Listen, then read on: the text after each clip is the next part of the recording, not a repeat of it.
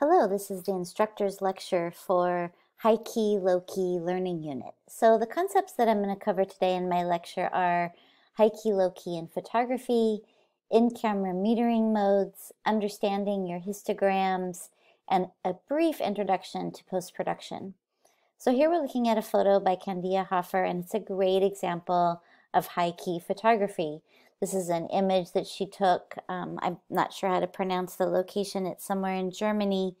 But it's some sort of a architectural structure, a stairway going up. The way that she's exposed it, she's overexposed it, so there's just a little bit of detail in the whites, and she's getting this very graphic image.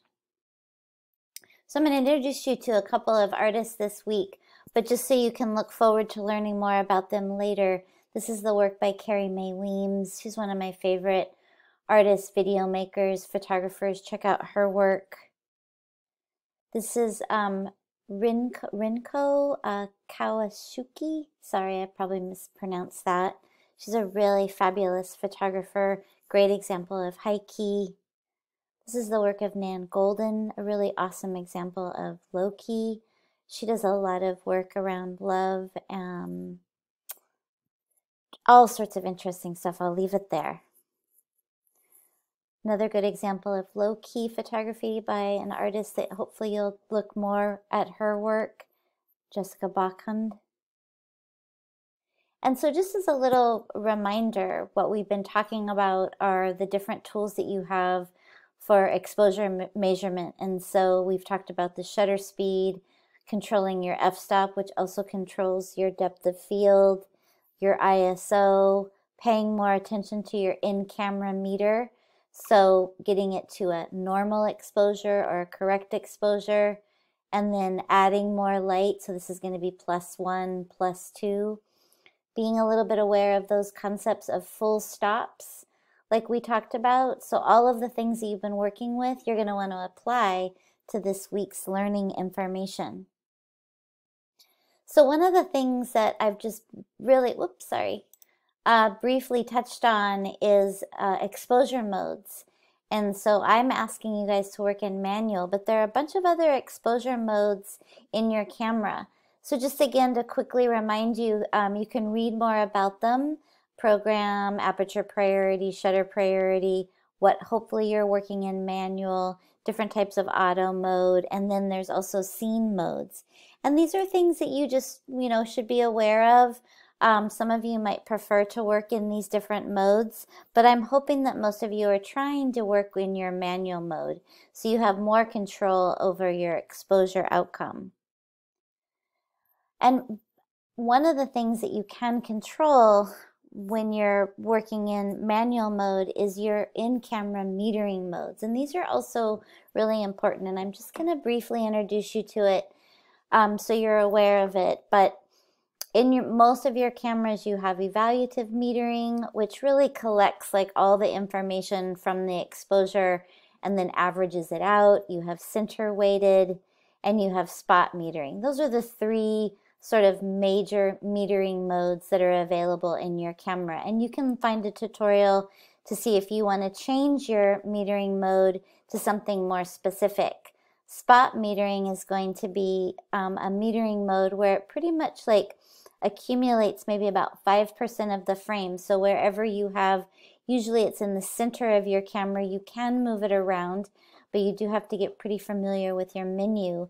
So if you're getting a very closed amount of information, your camera can give you potentially more accuracy for your exposure.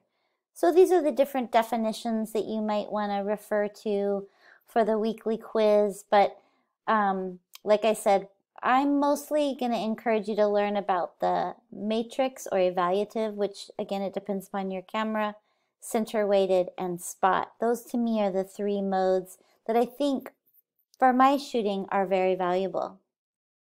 And here's kind of a visual example of that. So it's showing you where they pointed the spot meter, right? So they got the meter information in the shadows, right? There's this little object kind of right by a window, looking out a window, so it looks like it's an overcast day, diffused light. and it's a much more open exposure. So it's accurate for exposing this little object. As you can see, matrix metering, which is the default for most of your cameras and probably your phones as well, evaluates the whole scene or evaluates the information predominantly from the middle of the camera, but still it's not giving you a very accurate exposure if you want detail in your subject. So I want you to be aware that your camera has these different types of metering modes, and I'm going to encourage you to learn more about it on your own. Come visit me during my office hours, shoot me an email. There's some tutorials in the learning unit, but I think you should definitely know that your camera has different metering modes and how you might want to use them. Also, what we're going to be talking about is the histogram with this learning unit, and basically it's a graphical, it's just a kind of a funny word, a graphical representation or display of the tonal values in your image. And so your histogram is something you might have seen before. Oftentimes it comes up in your playback on the back of your camera if you push a button that you're not aware of or not used to pushing, or maybe you're using histograms already. You would have seen something that looks like a black mountain like this or something with lines. And what it's telling you is it's evaluating the exposure. It's giving you all of this great information that indicates what's happening in the highlights and the shadows for your image. And so it's telling you in this combination of a display of this image called the histogram and then the actual image. And so it's pointing to the value, right? Because the histogram goes from 0 to 255. And so 0 is going to be complete black, absolutely pure black. 255 is going to be pure white. So in between, you have all this range of tones, right? So it's kind of showing you where these different tones might land on your histogram, which is really, you know, you learning how to read your histogram, which is an important skill. More information about this exact, you know, the shadows always being to the left of the histogram, the midtones in the middle, and the highlights on the right side of the histogram. And here's a definition of the histogram. It's oftentimes on the back of your LCD screen. And just so you know, like, it's not 100% accurate. It's oftentimes looking at the JPEG version of your image. Even if you're shooting in a large JPEG or a RAW file, it's still, it's helping you with your exposure, but it might not be as accurate as what you'll see when you upload your images to a computer if you choose to do that. So basically there's a couple of different types of contrast and how you would read these histograms. And then we're also talking about concepts around high key and low key. So I think that the histogram informs you to be able to better adjust your image exposure to get the image results that you want. And this week we're working with high key and low key. So here's a low contrast image, some gray rocks, and this is the type of histogram you would see, which again is predominantly showing you tones in the middle range or the middle tones. So you could define that as not many tones in the shadows or the highlights, mostly tones in the middle tones or gray areas. But we don't want to confuse low contrast with low key. And what the images that you're going to be making this week for your photographic homework assignment are low-key and high-key images. And so low-key images, if you were looking at the histogram, you're going to see predominantly no tones in the highlights, mostly in the shadows. And oftentimes low-key images have dark objects in them or a dark background. So these little areas are probably what you see in the reflection of the glasses. To get an exposure like this that's a low key, you oftentimes get a normal exposure and then you have to underexpose your image. So again, this is all about controlling the final outcome. Your camera reads everything at 18% gray. Obviously, these glasses in this background are very dark. So to get them the quality that you probably would want, you need to underexpose, and in this case by 2 stops, and they're underexposing using their shutter speed.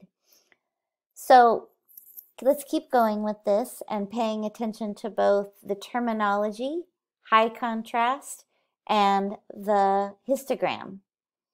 So we've moved from low key and low contrast to high contrast. So a high contrast image is going to be an image, if you look at your histogram, not many tones in the middle tones or the gray areas, mostly tones in the shadows or the highlights. So you can kind of see where the tones predominantly lie.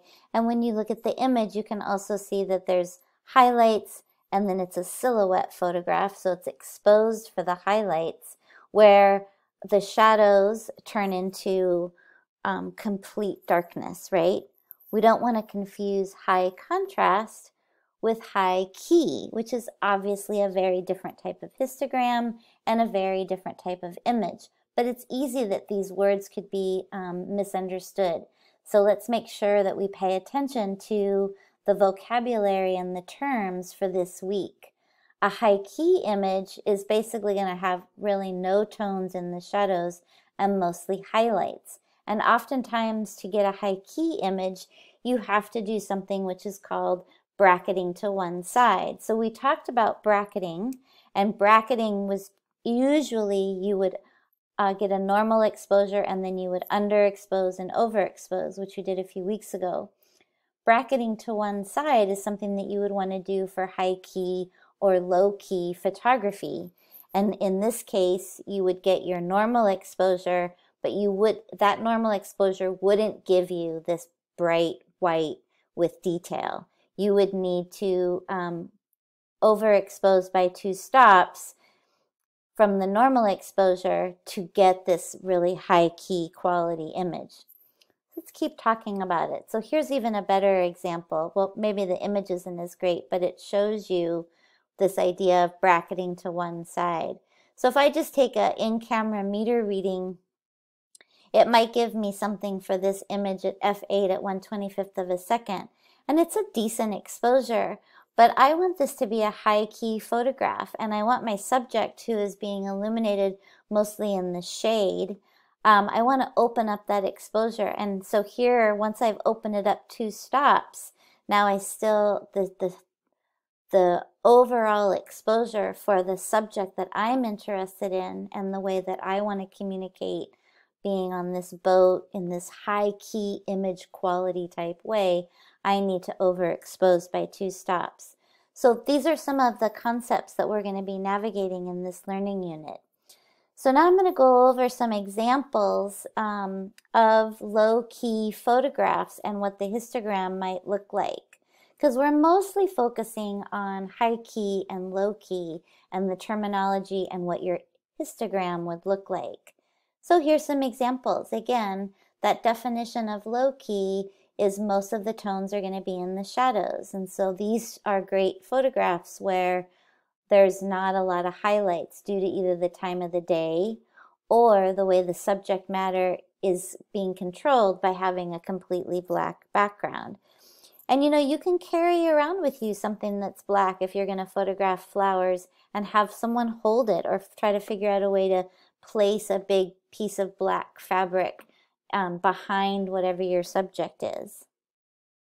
Here's some artists there's a lot of artists that work specifically, and there was even in the learning unit some of my photographs that are very much motivated by these concepts of low key and high key. So here's a quote: "The artist creates the material that we look back upon as part of history." So Roy DeCarva, a wonderful photographer to check out, and a lot of his work is inspired by the concept of shooting low-key style photographs. Edward Bertansky, another example of low-key because of the subject matter. Todd Hito is another Bay Area photographer who uses the concept of low-key photography in his night landscapes. And then some examples of high-key photography and what the histogram would look like. Again, now most of the tonal information is going to be on the right side of the histogram, as you can see in these 2 images. And some examples by artists that you might want to look up. Joyce Tennyson, someone we've already talked about, who does a lot of high key type imagery. She puts flour, like baking flour, on her subject's skin to have it even be toned more down so it doesn't get shiny and overexposed. Olivia Parker is another photographer I encourage you to look at, and a lot of her work goes in between the idea of high-key photography and then low-key photography. And here's some student examples of what you hopefully to get inspired of how you might want to make photographs exploring high-key exposure and composition and low-key exposure and composition. So this idea of bracketing to one side is going to be really important. Your camera, like I was saying before, predominantly wants to make everything 18% gray. So to get this white mouse and on top of a white book, on top of a white piece of paper, and framed in such a way with just really simple window light, you have to overexpose it by 2 stops, and you're still going to get a lot of detail in the highlights. And of course, if you had the histogram, it would be predominantly to the right side of the histogram. Another example of students' working with this idea of needing to bracket to one side. So this would be the normal exposure from the camera, but it makes everything kind of gray and muddy. So by overexposing, and in this case, opening up the f-stop, which you can also see because the bottles in the background are a little bit less in focus. Just more examples of simple setups to explore this idea of high key. And then some examples of low key. So just again, camera on a black background with just a single lamp on the left side and some sort of a fill card. You can buy something, or you can just use a piece of cardboard with white paper stapled to it. DIY is super fun with photography. But again, by underexposing it to get the low key, so -2 stops, you have a much better exposure of this camera. And just more examples of how low key you're basically underexposing to get a true black, since your camera normally exposes everything at 18% gray. And that you need to underexpose. It could be a stop, it could be a stop and 2/3, it could be 2 stops to get those blacks to be rich with just a little bit of detail. And so just really quickly, I'm just going to introduce post-production. It's something that I encourage you guys to do. There's a bunch of links in the Canvas shell. But basically, after you've taken your image, a lot of photographers do some sort of post-production. Here's an example of a photograph by Annie Leibovitz where the post-production is taken into kind of a surrealist direction. So her post-production is part of her art and her creative process. You can do really simple corrections and modifications, which is pretty much how I use Lightroom, which is the post-production program that I prefer. There's lots of programs out there. There's lots of tutorials out there. It's just a matter of how you want to relate to your photography, and then kind of like painting with light in the computer applications that you use. So I hope you enjoyed this lecture where we reviewed high-key, low-key photography. We reviewed your in-camera metering modes and your in-camera metering system, a little bit around histograms, and just a brief introduction to post-production. Another funny image by Annie Leibovitz. Here she is on location. That's her taking the pictures. And then once it's been massively post-produced and, looks completely different. So everybody's going to do it different. I do want you to be aware that these are great tools, and that hopefully this technique of high-key, low-key photography will be something that's of interest to you. Thank you for listening.